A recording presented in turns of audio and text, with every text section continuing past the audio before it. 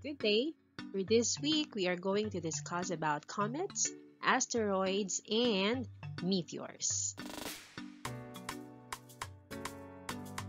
Our goal this week is to characterize comets, meteors, and asteroids, and we have to identify their distinct features. Also, we are going to describe the changes that happen to comets, asteroids, or meteor as they hit or enter the Earth's atmosphere. You will also be performing a simulation of the impacts of asteroids and comets on Earth by performing the activity found in your module. Then you will present observations on simulating the impacts of asteroids and comets by drawing or by making some illustrations. Let us begin with asteroids. Asteroids are rocky or metallic objects revolving around the Sun. They are believed to be remnants or leftovers during the formation of the solar system. They are also called planetoids or minor planets.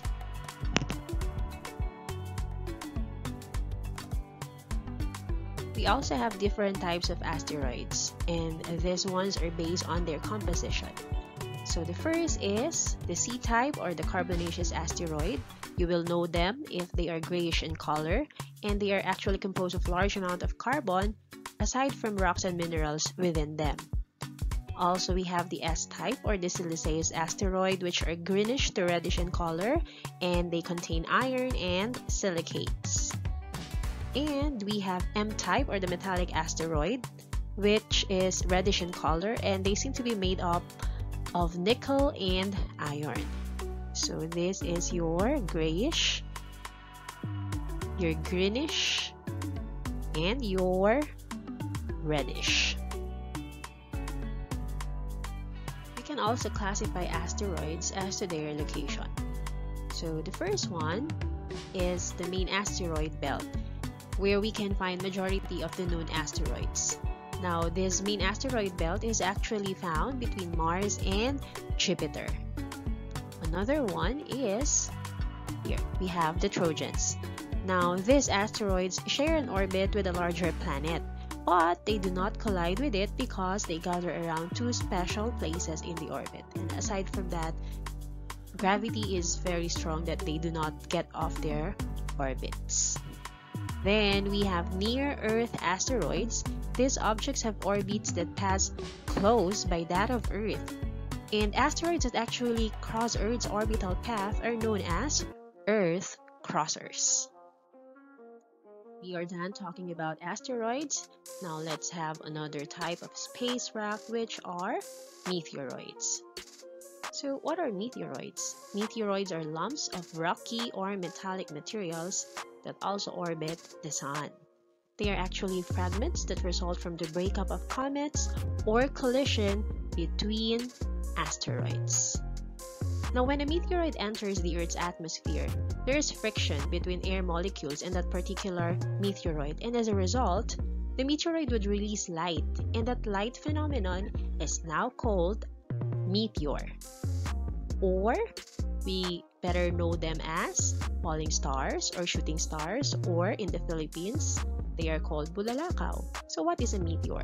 Meteor is actually a streak of light in the Earth's atmosphere. Sometimes, a meteor is not completely burned, so a part of it falls onto the surface of the Earth. Now, we don't call it a meteor anymore, but we call it a meteorite. From the previous slide, you've heard about meteoroids, but you've also heard about meteors and meteorite. So are they the same or do they have differences? Actually, they have difference. And what is this difference? The difference is where we can find them or their location.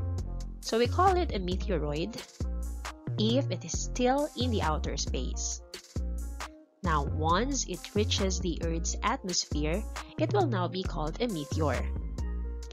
And once it touches the Earth's surface, it is now called a meteorite. So I have here a diagram which could possibly help you better understand the differences between these three. So if it's in the space, we call it a meteoroid. If it is within the Earth's atmosphere and it produces a streak of light, it's called meteor. And finally, if it touches the surface of the Earth, it is called a meteorite.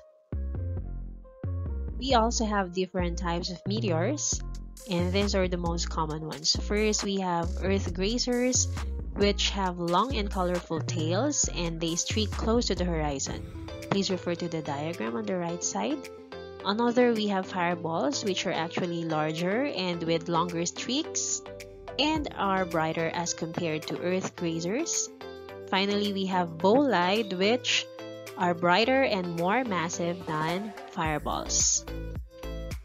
We also have what we call meteor shower, wherein meteors fall through the atmosphere in a relatively short time and parallel trajectories. We also have what we call a meteor storm. This is actually a very intense meteor shower. Now let's discuss another type of space rock. This time, let's talk about comets. Comets are cosmic snowballs of frozen gases, rock, and dust. They are also called dirty snowballs, and they may move very slowly and may remain in the sky for several weeks. We can classify comets as two short-period comets or the long-period comets. Now, we call them short-period comets if they orbit the Sun in less than 200 years. They are believed to have originated from the Kuiper Belt, which is found between the orbit of Neptune and Pluto. Then for long-period comets, they orbit the Sun for thousands or even millions of years. They are believed to come from the Oort cloud, which is beyond Pluto. So the diagram here would tell you where you can find the Kuiper Belt and the Oort cloud. A comet has different parts. A comet is invisible since it does not produce energy and light. However, it becomes visible as it nears the Sun and the ice on it turns to gas. Here are the different parts of a comet. The coma and the nucleus comprise the head of the comet. Coma is a spherical envelope of gas that surrounds the nucleus of a comet. Nucleus, on the other hand, is the center of the comet and it contains frozen water. Thus, tail is formed by radiation from the Sun. It points away from the Sun. It measures up to 10 kilometers in length. Ion tail, as compared to dust tail, is less massive, but it accelerates much faster and it can measure over 100 kilometers long. Impact craters are formed when an object like asteroid or meteorite crashes into a planet or a moon or on the surface of a larger solid object. This happens when that solid object travels at super fast speed, forming a crater into where it crashes. The diagrams here would show you a meteorite crater in Arizona and a crater formed from an asteroid. Since we are done discussing about those different space rocks, try to compare and contrast asteroid from a meteor to a comet. I would like you to look into this table, which would help you see the differences between an asteroid, a meteor, and a comet as to their origin, shape, size range of diameter, chemical composition, orbit, orbital period, and importance to research. Kindly pause this video for you to be able to read and understand what's on the table, or you might take a screenshot of this for reviewing later on. Okay, I hope the table was able to help you better understand the lesson. To summarize what we have discussed today, remember that comets, asteroids, and meteoroids are the main types of space rocks, meaning they are located in outer space. Comets, asteroids, and meteoroids are sometimes referred to as NEOs or near-Earth objects. So here you can see on the diagram that comet, meteoroid, and asteroid, they are on the outer space. Meteor, once it reaches the atmosphere of the Earth, and it is a meteorite if it reaches the surface of the Earth.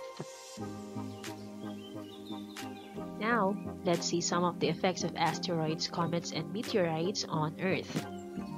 So these space rocks are responsible for major landmarks in the Earth's history. So some of the effects are the following: more knowledge on Earth's composition, global changes in climate, extinction of species, damage to properties, destruction.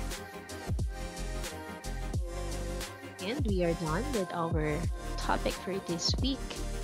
So this week we discussed about space rocks, asteroid, meteoroid, and comets.